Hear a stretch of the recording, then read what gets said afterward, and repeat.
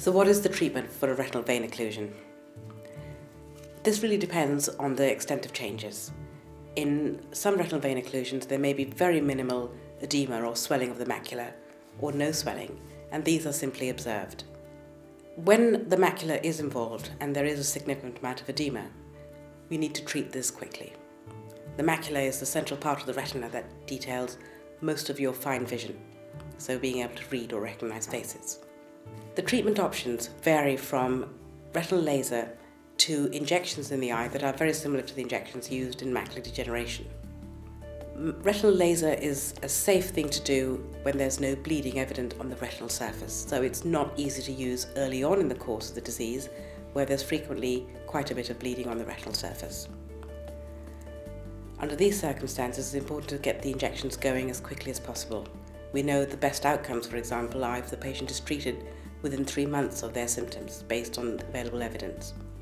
The different types of drugs that are used vary from anti-VEGF or anti-vascular endothelial growth factor drugs, which are similar to the drugs we use in macular degeneration, to steroid injections that can also reduce swelling and protect the eye from losing vision. They have different indications and different advantages. The anti-VEGF drugs, such as Eylea, Lucentis and Avastin, need to be given more frequently, but they have very few other side effects, such as cataracts and rises in eye pressure, which are the main drawbacks from using steroid drugs. The advantage of using steroid drugs is that they last for longer and require less frequent injections. So someone who cannot attend hospital frequently enough, for example, or has already had cataract surgery, may opt for the steroid choice of injection. Someone who is younger and does not want cataract surgery in one eye, which is what will result from steroid treatment to that eye, may prefer to have the anti-VEGF drugs.